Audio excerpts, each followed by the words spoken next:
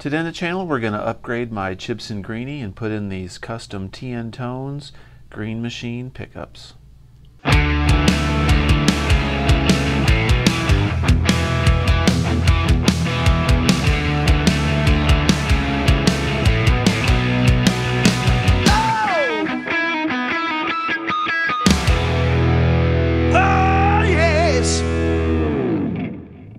Hey everybody, welcome back to the channel. Recently I posted a video where I purchased this Gibson Greeny for $339 off of eBay, and I did a demo. I'll put that link in the description of the video for you to watch in case you missed that video. But today we are going to upgrade the Gibson. I have got these custom green machine pickups hand wired by TNTones. Those guys are great. I'll put the link for their site in my description as well. Recently they sent me some really awesome Van Halen style wound pickups for my pink kit build. I did a pink Gibson Les Paul custom kit that came out wonderful. I'll also post that video in the description. But today we're going to take these pickups out and we're going to wire in these TNTones custom wound pickups. These are A2 Alnico 2 pickups, and they are supposed to be wound like the Greeny pickups, where the neck is going to be out of phase when it's in the middle position like the Greeny itself, and it'll sound hopefully just like the Greeny. That's what we're going for, so this will be like an authentic Greeny. I have replaced the knobs on the prior video with Gibson knobs, and I've got some CTS pots already in the back. I'll show that here in just a moment, but I had some extra CTS pots in my supplies, so I was able to get those CTS larger pots installed. They were really tiny. The original pots that were in this guitar that it came with were these really small, really tiny pots. So I put the larger 500K CTS pots in there.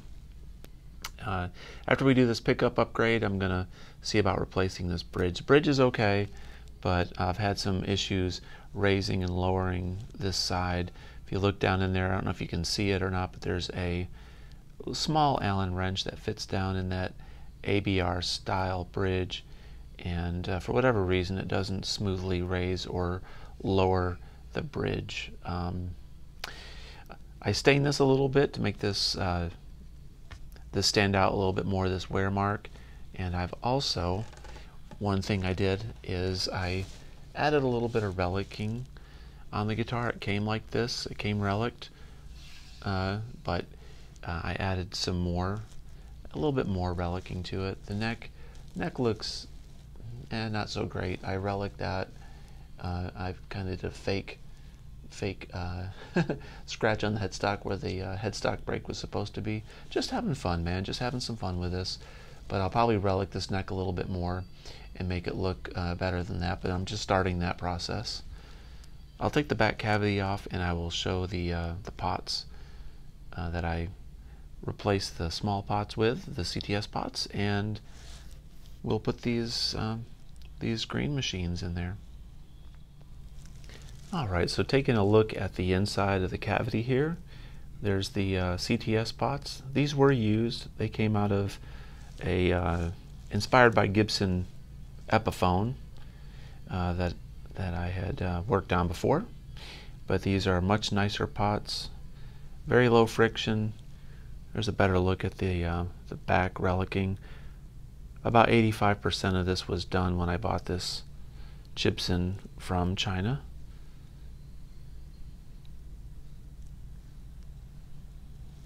Again, the video, the original unboxing and demo of this is in the description if you want to take a look at the original condition of this and the full sound demo.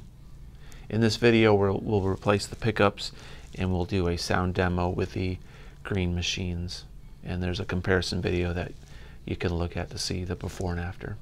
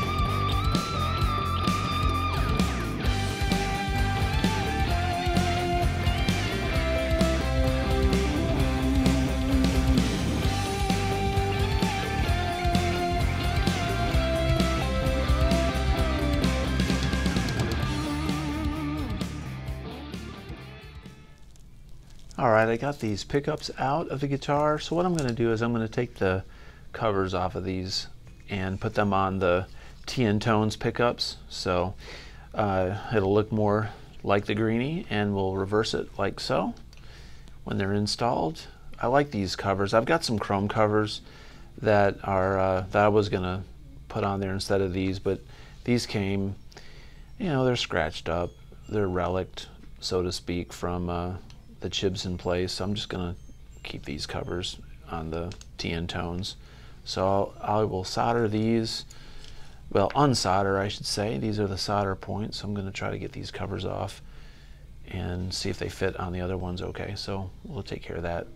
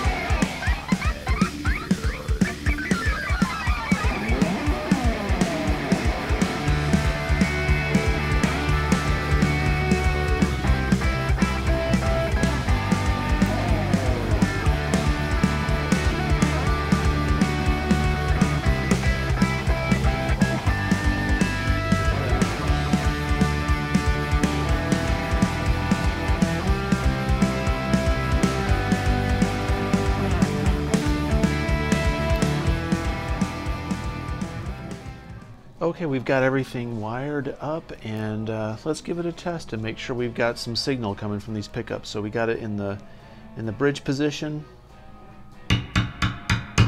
All right, that sounds good. Let's turn the volume down. Sounds good. We'll do the tone. Yep, that works. All right, middle position here.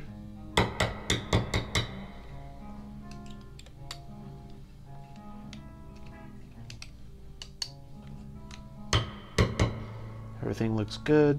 All right, we're going to go into neck position. Cool. As far as volume is concerned, sounds good. Let's see, check the tone. Tone works good. All right. Everything's great. She just needs to be restrung, and we're going to test out how these things sound. All right, here she is in all her glory. Got the Green Machine pickups installed. I'm going to do a sound test. Check it out. Take a look at the back real quick. Flip this thing over.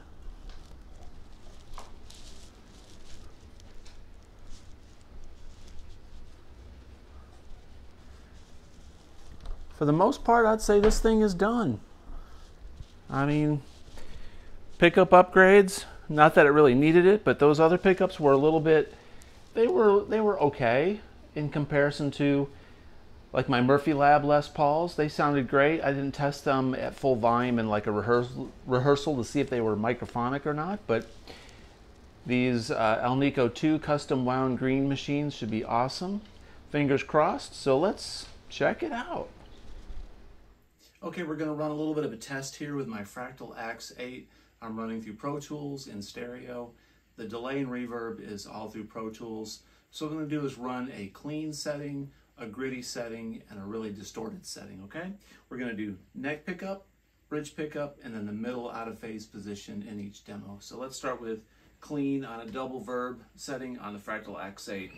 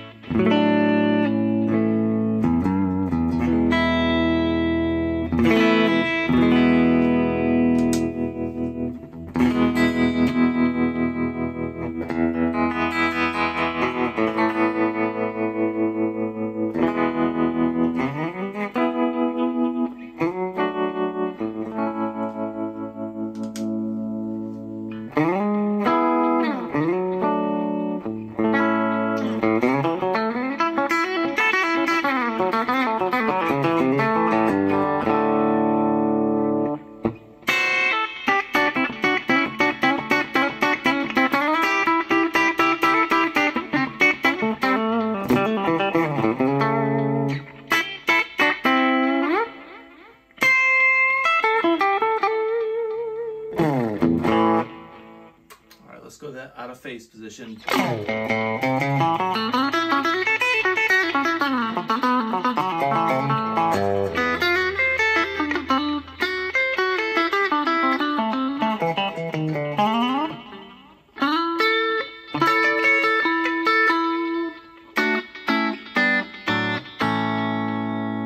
It definitely does it.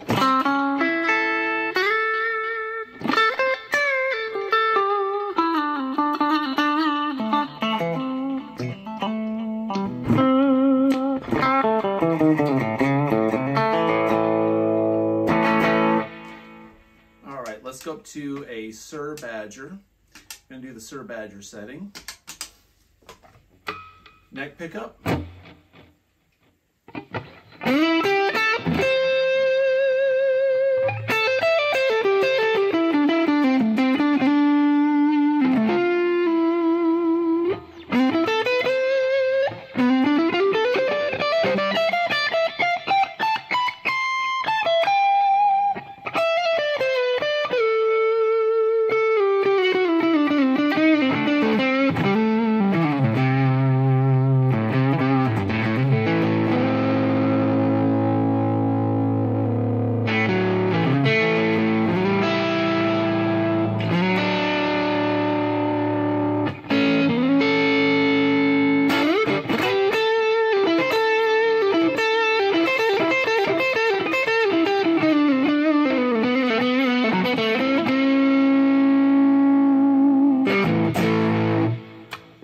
Pickup.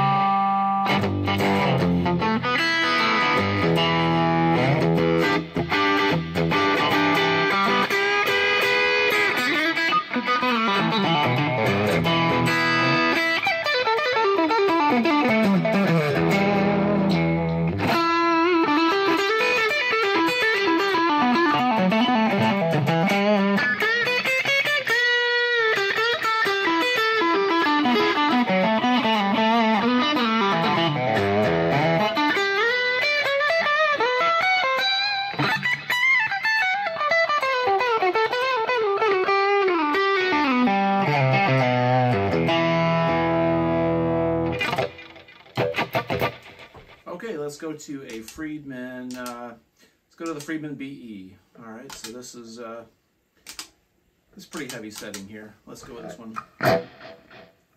Neck pickup.